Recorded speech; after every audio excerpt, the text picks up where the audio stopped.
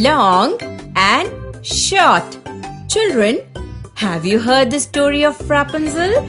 She had long hair. So here our Miko is having long hair, and poor Nico, he's got very short hair. So children, long and short are opposite to each other. Abundant. And the opposite of abundant is scarce. You know children, when there is something which is plenty, it is called abundant. Look at the water here, so much. So it is abundant or it is plenty.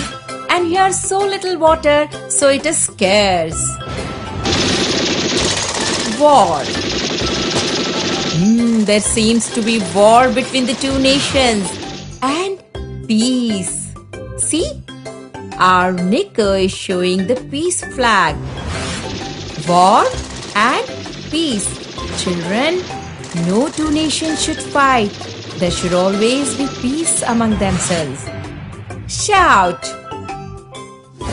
and whisper. See, Miko is shouting and Nico is whispering. So the shout and the whisper are opposite to each other. You should never shout, children, okay? Solid and liquid. You know children, when something is hard and you can hold it in your hand, it is solid. Here our Nico is holding something which is solid.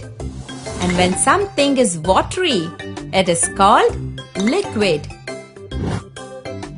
Yes and opposite of yes is no. You know children, you can say yes to this because our Nico is watering the plant, and no to this because Miko is trying to pluck the flower. So yes to this and no to this. Love. Miko is loving the dog. Love. And this is hate. Nico is pushing the dog away. He's not liking the dog. He's hating. Love and hating. They are opposite to each other. And children, good to love each other. Permanent and temporary. Permanent is something which is for a long time, like this house. And the temporary is something which is there for a short time, like this hut. And they are opposite to each other. Permanent and temporary. Past, which is gone by, is called past. And the future, which is going to come. The old car is the thing of the past. And the spacecraft is the thing of the future. So the past and the future are opposite to each other. Children, you should always have the bright future. Vertical, and the opposite of vertical is horizontal.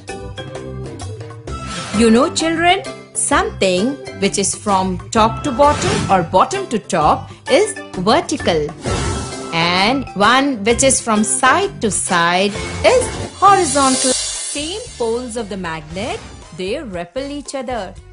See here, two north poles are repelling and attract. Two opposite poles of a magnet attract each other. So repel and attract. Lose.